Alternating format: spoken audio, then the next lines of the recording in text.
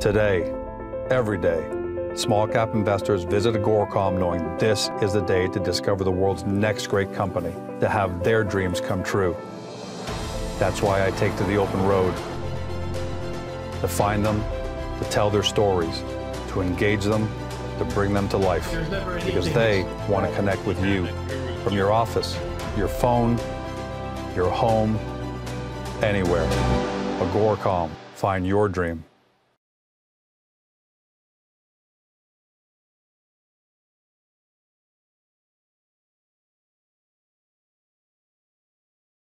Welcome to CEO Interviews, a production of Agoracom, in which we take the time to speak with small cap executives about what's going on at their companies.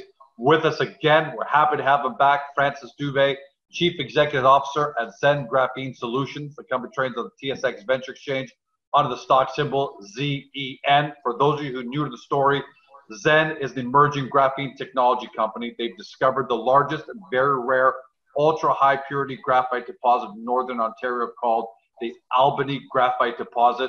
More than just lip service though, independent labs in Japan, the UK, Israel, USA, and Canada have demonstrated already that ZEN's Albany graphite deposit, is easily converted to graphene. Right now they're pursuing potential application in 5 verticals, including aerospace, biomedical, water treatment, transportation, civil engineering. Here to talk about all that is Francis. Welcome back, my friend. Hey, George, happy to be back. Thank you for having me. Well, we got you back because you got a lot going on. You've been busy throughout the whole summer. Let's talk about the practical side first.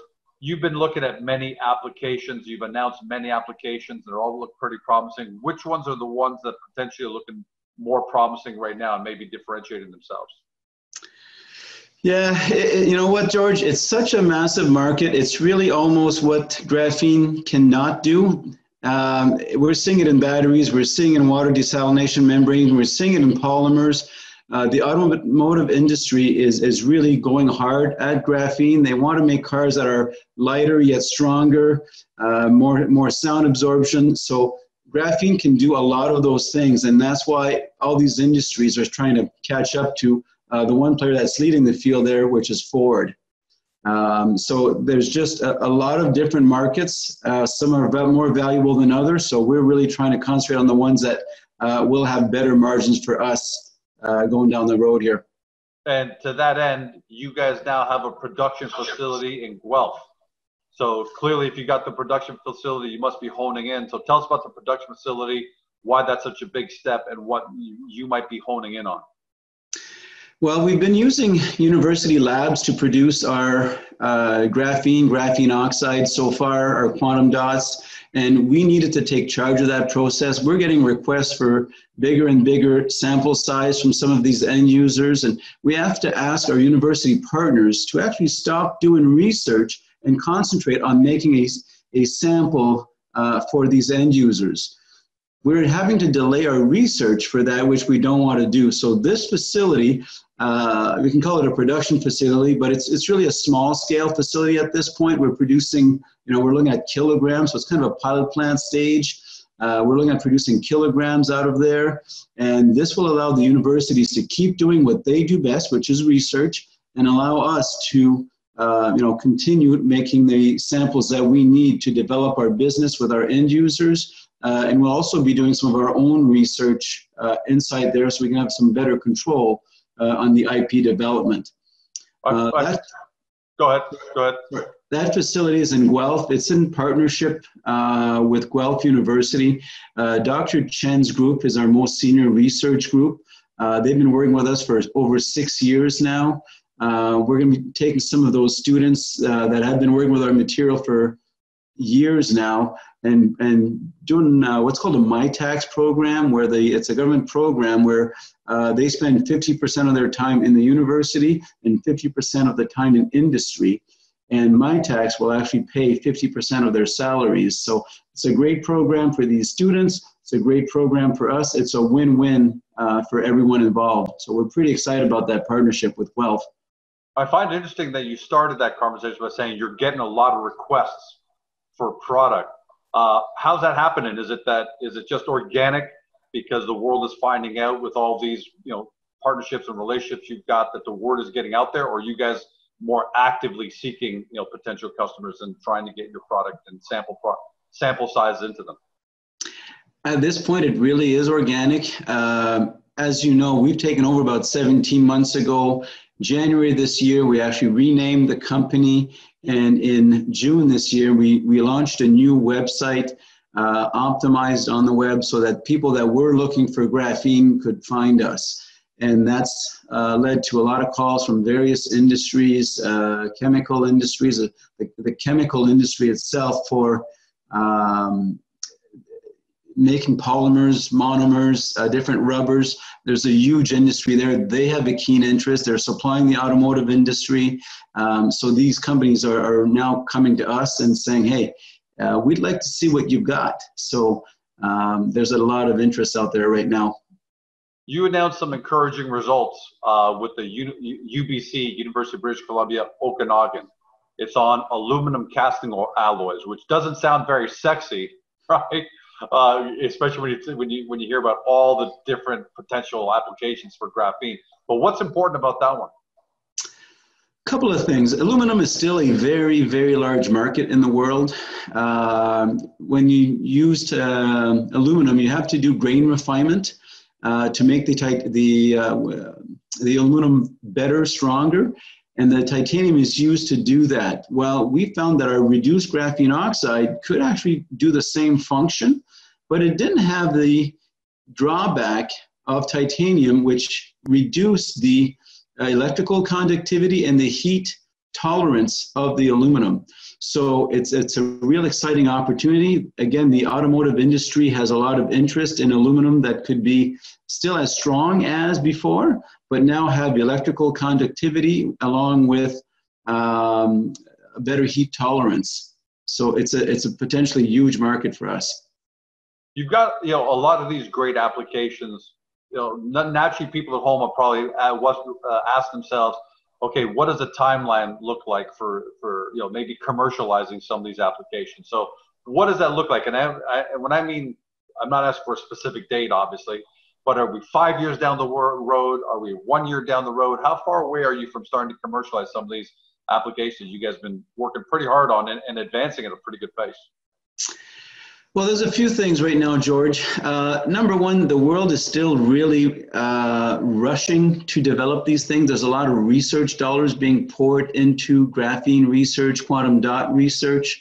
So there's actually a pretty good business case for us to start producing small-scale, high-quality lab quality material that we can sell into these research groups, whether it's universities or high-end research facilities. So our plan is actually to start that process in Q1 2020. So we're looking to start selling products into those markets in small-scale versions. If you look at Sigma Aldrich right now as one of the providers in that field, they're selling 0.5 gram of graphene oxide for $500 Canadian. If you look at quantum dots, they're selling 50 milligrams at $196 Canadian. That's $4,000 Canadian per gram for quantum dots. So these products right now command very high prices when you can produce them at very high qualities. So our goal right now is to take advantage of these small markets where, I can't really give you a definition of how big those markets are right now, but we are talking about lab quality, small research quantity, but the prices that are there right now are extremely attractive for us, and we plan on starting that in 2020, hopefully Q1 2020 here. What kind of quantities? And I know what you mean. So these are getting high values from the market, so you don't have to produce a whole lot of it. What kind of quantities are you targeting for Q1, Q2 ballpark? Honestly, we're talking about a few kilograms, maybe some 10s to 20s kilograms. It's not a large market. We really won't know until we get into it, but it can really help us fund ourselves. And from a company perspective, trying to minimize dilution. If we can self-fund ourselves through this, we're going to be in a great position. Right, and that's the goal, yeah, because it sounds like it's not like that's your that's your business case at the end of the day. But just from the numbers you gave us, if you're able to do 10 kilograms of some of this high value product, that generates meaningful revenue for the company to keep financing things. You've got this new production method also that you mentioned on September 27th, ECE. I didn't say the name because I'll let you handle the name, but why is that important? That's actually a big breakthrough for us. Electrochemical exfoliation has been named by the Graphene Council as the method to produce the best quality of graphene oxide in the marketplace. This method produces a very high yield for us. I can't say too much about it right now. We're still doing some of the characterization work, but we're looking at a bit of a breakthrough for us in this field. What I really like about it is when you look at the current pricing structure, again, put out by the Graphene Council, what they define as very few layers, which is 1 to 3 layers, versus the few layer graphene that we had with our other method, the price differential there is about an 8x. So again, we are trying to target the highest value applications, and to do that, you need the highest quality products. And this ECE process will help us get there where we can match the high demand of certain fields, including batteries, by this process. Now, the other process that we licensed in May is still a very good process, and I would expect more probably bulk sales out of that one. That one might be better suited for polymers and those kinds of composites. But for the very high-end, high potential revenue, high margins, this EC process is a real breakthrough for us, and we're working on scaling that up right now. And potentially starting production with that process in our facility in early 2020. All right, so it looks like the first 6 months of 2020 are going to be pretty exciting, and I'm glad you're saying that because there's a reason why I want to really drill down a little bit on commercialization. There's a lot of noise in the space, right? I want to play devil's advocate here. There's a lot of people out there claiming we're going to create graphene, we're going to produce graphene, we're going to change the world. Almost to the point that I think a lot of watchers, investors, people who observe in the space are almost kicking back and saying, well, let's just wait to see who separates themselves from the pack because George's graphene company claims this and Bob's graphene companies. How do you address that? How do you address that concern that people might look at ZEN and say, well, you're maybe just part of the noise? It is a challenge, George. There's a lot of muddied water out there because of this. University of Singapore actually did a research project on this. They went around and didn't tell anybody what they were doing, but they bought graphene from 60 different companies out there, and all 60 samples were basically said to be cheap graphite, and they were trying to charge very high graphene prices for these products. So there's a lot of noise out there, and we have to live with that, but all we can do is really keep driving our message, our brand, and letting people know what we're doing. And once we start selling our products, I think that'll be a game changer. And again, we're talking to and working with a lot of end users. We're working with a lot of universities. They keep telling us how great our product is. At some point here, I can see the market recognizing us, but we can't, wait on that. We just got to keep pushing our business plan forward here.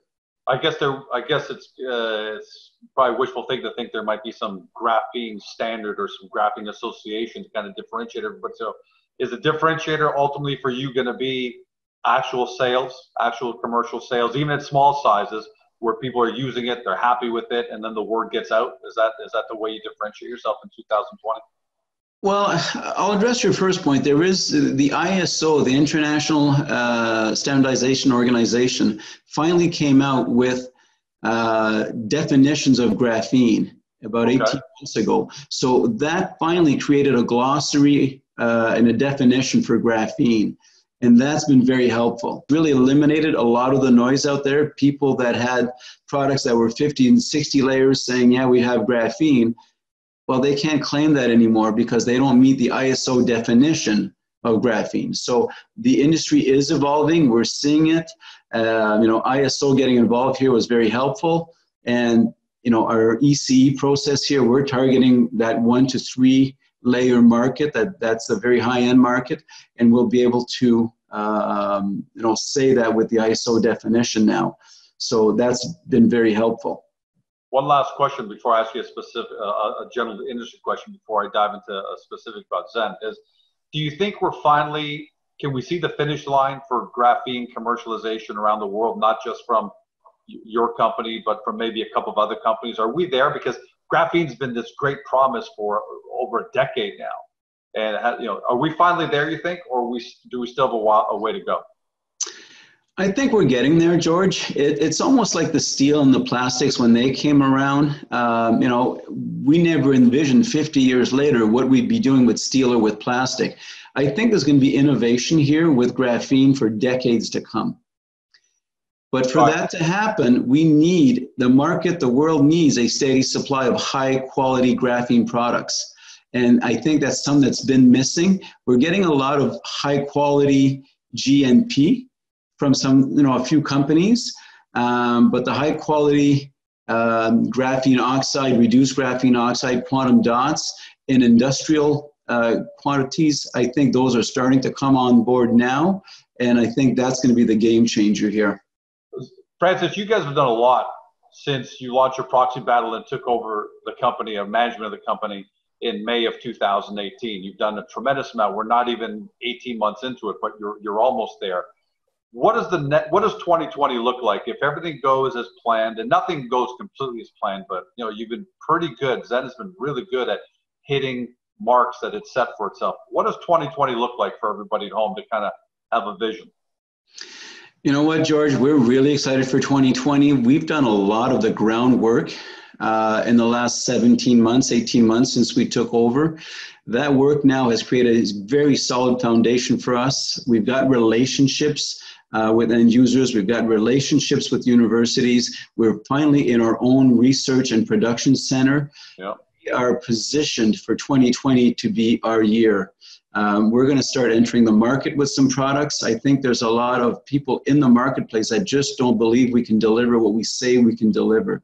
So when we actually step in and start delivering some of these products, start generating revenue, start generating potential commercial deals with some of these end users, these are all the things that we're targeting for 2020. So we're very excited for the next 12, 16 months here.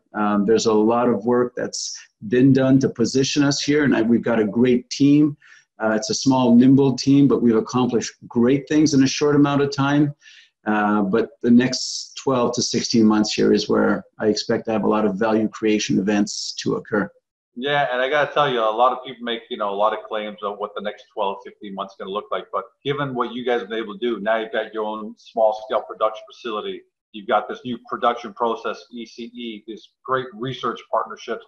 I think you guys are set. You're there. So it's just a case of execution, which is something I can't determine. But you've given some pretty good answers about what the first few months of 2020 looks like. So I think on behalf of everyone at home, I say we wish you good luck and Godspeed with it, because the graphene industry certainly needs it, and it'd just be great for for the small cap investment, for the small cap investor community in general, just to have a success story like ZEN Graphene Solutions come along.